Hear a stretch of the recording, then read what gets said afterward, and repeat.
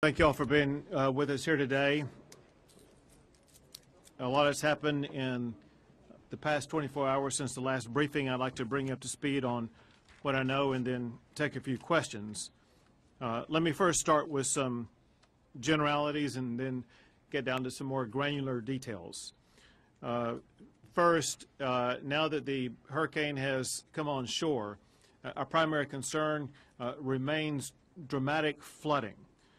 According to information that I was provided, there's been about 20 inches of rain in the Corpus Christi area, about 16 inches of rain in the Houston area, and our biggest concern is the possibility of between 20 and 30 more inches of rain in areas ranging from Corpus Christi over to Houston. Because of the flooding, one of the top focal points that we are concerned about is ongoing rescue and recovery. We want to do everything we possibly can to keep people out of rising water. Part of that is by constant warnings to the public about being vigilant, about observing rising water around you. As you're traveling, if you are traveling out on the road, always watch for water on the road, remembering that when you come across water, it could be far deeper than what your eye observes, or the swiftness of the current can be far stronger than what you perceive. You all know the well-known phrase, and that is turn around, don't drown. Don't risk your life. Still, the most important thing that all Texans can do who are affected by the storm is to put your life and the protection of your life first and foremost. In addition to that, the state and various agencies remain very active in the search and rescue process, and that will be one of the foremost tasks that we undertake in the coming days. We have focused on working with and supporting evacuees, especially from around the Corpus Christi area, now expanding to some larger areas. I had the opportunity yesterday afternoon to go to San Antonio to visit with evacuees as they were getting off of buses that had come in from the Corpus Christi area. You could sense a sense of relief on their part that they were out of the way of what was an increasingly threatening storm.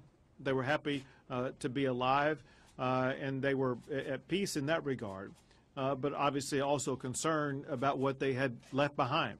About the possibility that they had lost or would be losing the place they lived as well as some of their property. But most importantly, they were just happy to be alive. I have issued a disaster declaration that originally included 30 counties, and this is a state disaster declaration, and we have now added 20 more counties for a total of 6 counties. As you probably know, I requested a federal disaster declaration that the President granted last night. This is incredibly important and extremely fast. What the presidential proclamation about our disaster declaration does is it immediately triggers the implementation of FEMA and FEMA's assistance for individuals as well as cities and counties, for all of us to begin the rebuilding process as quickly as possible. Something else that I did yesterday is I issued a proclamation waiving hotel occupancy taxes for all evacuees and first responders. So any place in the state of Texas where there's an evacuee or a first responder who is affected by this storm, they will be able to have the hotel taxes waived. I just got word from the Fort Bend County judge who has issued a voluntary evacuation for the Brazos River area in Fort Bend County and a mandatory evacuation along the San Bernard. This is one of the foremost regions in the state of Texas that already has flooding and we anticipate the flooding to grow worse in that area. This morning, I had the opportunity to make phone calls to several of the mayors who were affected by the hurricane last night. I spoke with the mayor of Victoria and spoke with the mayor of Port Lavaca. I made phone calls to the mayors of Corpus Christi as well as Rockport, and with the latter two, I did not have the ability to connect with them, but left messages for them. For the mayors of Victoria and Port Lavaca, they seem to be in strong spirits. They obviously preside over cities that have suffered some very meaningful damage, but they are working very aggressively to try to help their citizens respond to their challenges. And I offer them, as well as the mayors of Corpus Christi and Rockport, any and all help that the state of Texas can provide. Now for some more granular detail as a result of the briefing that I just had. Looking at the Texas Military Division, there are more than 1,300 service members who are currently activated, and we anticipate increasing that amount by 500 more, getting us above 1,800 service members who will be activated to assist in responding to the hurricane and its aftermath. As far as the Texas Department of Transportation, they are already undertaking cleanup operations around the Corpus Christi and Yoakum areas, working to clear pathways along roadways there, which is impressive that they were able to get in that quickly and begin that process. With the PUC, they say that there are more than 338,000 outages, and it will still be several days, perhaps, before those outages will be able to be addressed. The reason for that is because the wind speed in the area of where they're going to be able to take care of those outages has to decrease below a certain level before they are able to respond. As far as emergency services are concerned, which includes the Texas military, includes Texas Parks and Wildlife, it includes Texas Task Force 1 and Texas Task Force 2. One of their primary focal points is search and rescue. They've already made several search and rescue operations, primarily hoisting through the helicopter process, and we have about 1,000 personnel in the state of Texas who were assigned to search and rescue. The Texas Parks and Wildlife has about 1,500 evacuees at state parks, and again, any cost that would normally be incurred at a state park has been waived for evacuees. For the Texas Department of Public Safety, they have assigned about 80 troopers to the Corpus Christi area to assist in law enforcement needs in that region.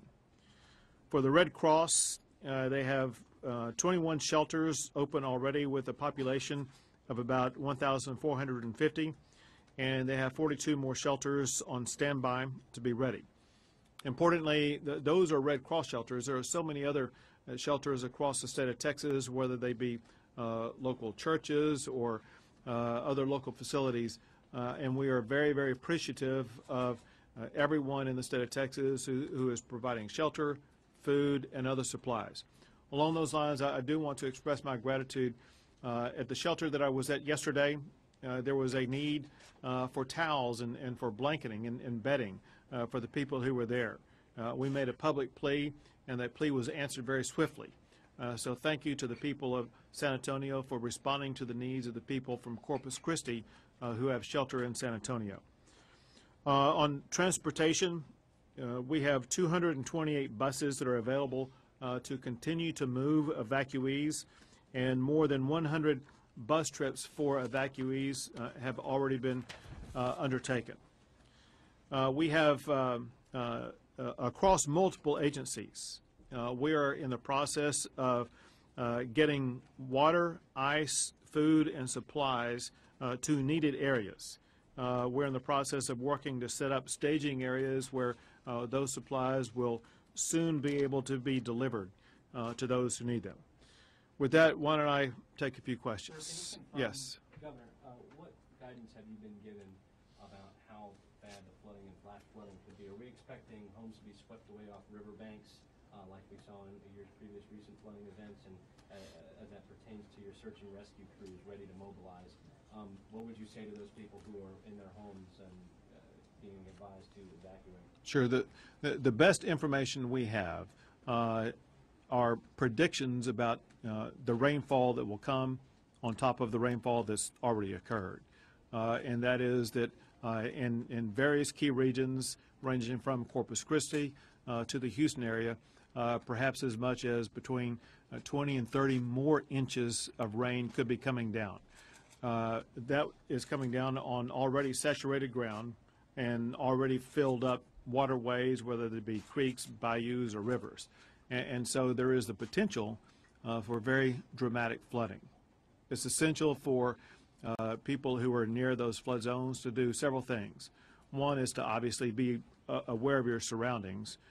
Two is to listen to warnings given out by local officials and heed those warnings.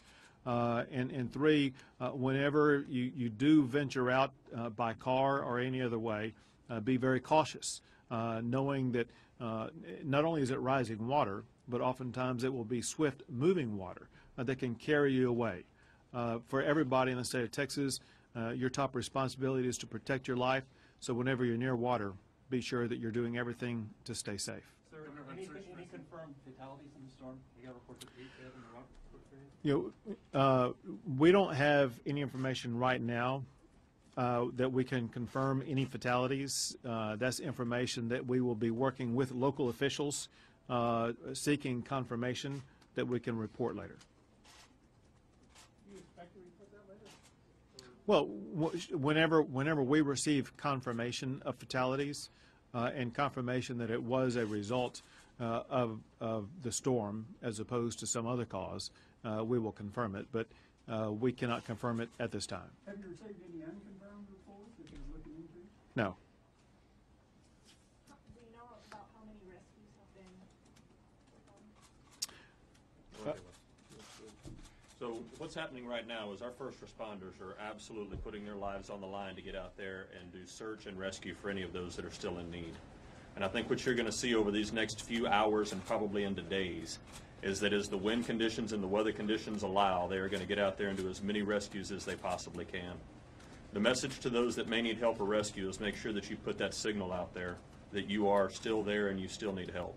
If you still have electricity or phone service at all and batteries, send those messages out, make sure that we can see them. But I need you to keep our first responders in your thoughts and prayers because they are absolutely risking their lives to get out there in these dangerous conditions to look for those that are in need. Governor, can you share with us some of the human contact you had talking with the evacuees, and this is something you're going to continue to do as this scenario plays itself out? Right. It was so heartening to shake the hands of these evacuees as they got off of these buses. And I walked around the school that they were being housed in and got to visit with them. And they are what I call typical Texans. They were resilient, they were strong-spirited, they were happy, they were just happy to be there and be alive. But obviously they were in need. There was a part of them that were facing a sense of the shock that comes with displacement. And there was a growing need for supplies. They are receiving 3 meals a day, but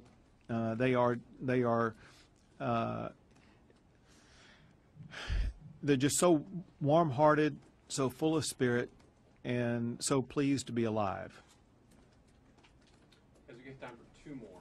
Do you have an estimate of how much it's going to cost the state with damages? Is way too early to make any estimates about that. What I can say is that we are so pleased that the federal government and the White House have stepped up in the strong way they have by granting our disaster declaration that will enable Texas and Texans to be able to better deal with the financial consequences of the storm.